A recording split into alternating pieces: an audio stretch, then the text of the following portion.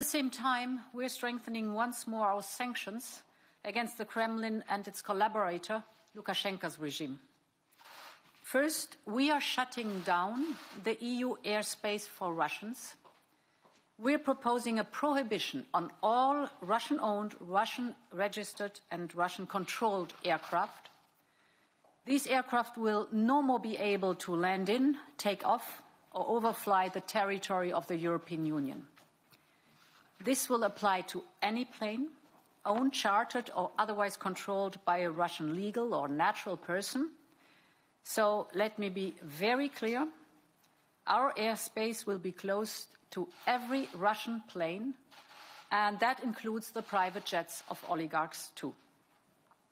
Second, in another unprecedented step, we will ban in the European Union the Kremlin's media machine. The state-owned Russia Today and Sputnik, as well as their subsidiaries, will no longer be able to spread their lies to justify Putin's war and to sow division in our union. So we are developing tools to ban that toxic and harmful disinformation in Europe.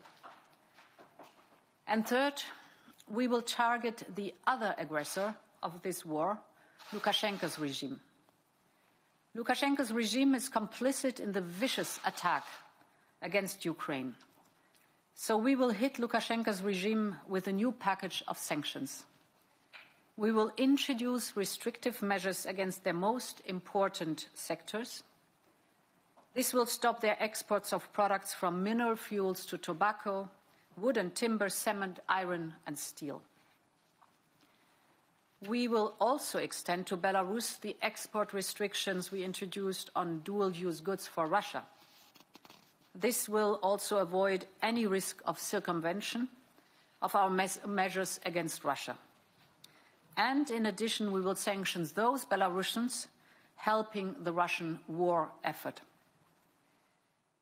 All these measures come on top of the strong package that I presented to you last night, agreed by our international partners. Under this package, important Russian banks will be excluded from the SWIFT system. We will also ban the transactions of Russia's central bank and freeze all its assets to prevent it from financing Putin's war.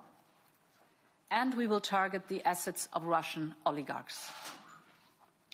We continue to coordinate closely with partners around the globe, and we remain in close contact with our Ukrainian friends.